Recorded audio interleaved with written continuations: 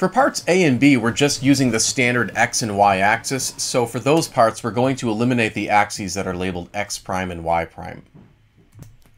And now we can just draw the standard x and y component. So let's start at the origin. Let's project an x component along the positive x-axis. We'll call that a sub x. Let's go up the positive y-axis and call that a sub y. Notice a sub x is adjacent to the angle and a sub y is opposite of the angle. We have formed a right triangle, so we can start to use some right triangle trigonometry. So we can see from our triangle that the cosine of our angle theta would equal the adjacent, which is a sub x, over the hypotenuse, which is a. We can plug in the given data. The angle was 56 degrees and the magnitude of vector a in the denominator here was 17 meters. We solve for ax by multiplying both sides of the equation by 17 meters to cancel it out on the right-hand side, and we can see that a sub x is approximately 9.51 meters. So this is the correct answer for part A. We'll come back up here and look at part B, which wants the y component. So this time we'll use the sine function. We know the sine of that angle theta is equal to the side that is opposite, which is a sub y, over the hypotenuse, which is a. We fill in the same data as before. We multiply both sides of the equation by 17 meters. So let's see what the 17 times sine of 56 turns out to be, and that's about 14.1 meters. So this is the correct answer for part B, the y component of vector A. Now let's look at parts C and D. So here is the original diagram. We know theta is 56 degrees, and now we introduce theta prime. That was given as 18 degrees.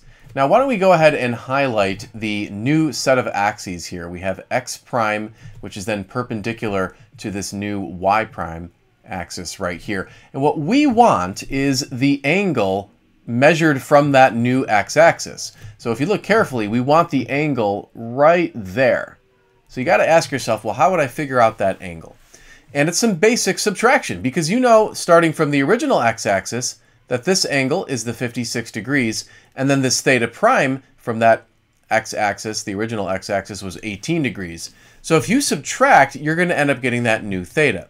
So we're just going to call this theta double prime, and we're going to take 56 degrees and we're going to subtract 18 degrees, and this is going to give us 38 degrees. So again, that's this angle right here. We'll kind of squeeze it in. That's theta double prime.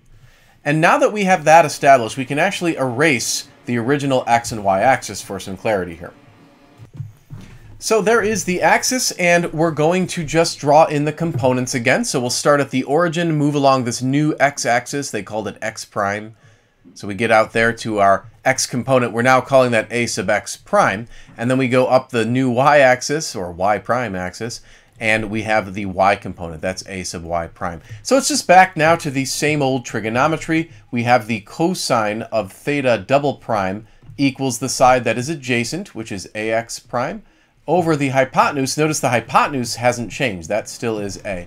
So now all you need to do is plug in the new angle of 38 degrees, put in the original magnitude of 17 meters, multiply both sides by 17, so you'll have 17 cosine of 38, which turns out to be about 13.4 meters. That's going to equal ax prime. That's the correct answer to part C. Now we'll just do this with the sine function. So the sine of 38 degrees equals the side that is opposite, which is a sub y prime, over a, which was 17 meters. Multiply both sides by 17 meters, and 17 times the sine of 38 is about 10.5 meters. And this is the correct answer to part D of the question. Thanks for taking the time to watch the video. If you're interested in making a small donation to my cause, I'd greatly appreciate it, but please do not feel obligated to do so.